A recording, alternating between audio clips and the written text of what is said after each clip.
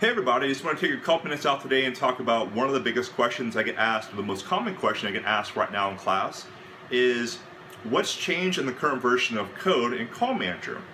So the official Cisco courses is taught on 10.5 or 10.x code, while Call Manager has already shifted up to 11.5.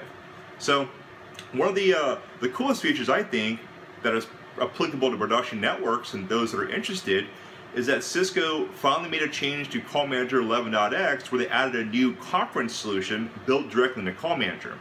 That conference solution is now called Conference Now. Now Conference Now has not replaced an older conference solution also native to Call Manager called Meet Me. It's still available.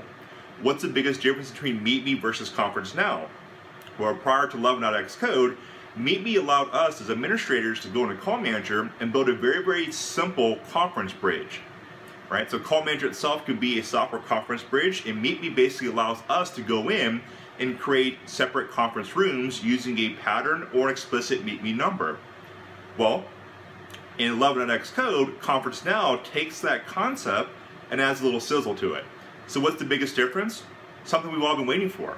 We now have the ability to set up Conference Now, which uses an IVR, the Interactive Voice Response System feature built into Call Manager. And so now when you log into a Conference Now bridge, you actually hear some interaction. What's your conference ID?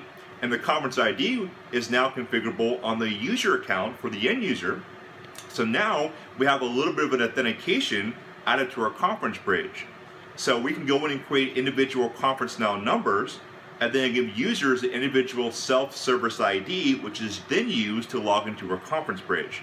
Versus Meet Me, which is just going to be a static Meet Me number, conference number, that we give to typically our managers, who then would email that or instant message it to their employees with no authentication. So that's one of the most up-to-date and kind of neat features in Call Manager 11.x code. There are some additional features which we'll talk about in future videos. But just want to show that little tidbit because when I bring that up in class, it's not officially covered. As of right now, it may not even be something on an exam, but it's kind of nice to know that it's built in. You guys can take advantage of it immediately. No additional licenses. Takes you all of maybe 30 seconds to a couple minutes to set up. Test it out, give it a shot, let me know how it works.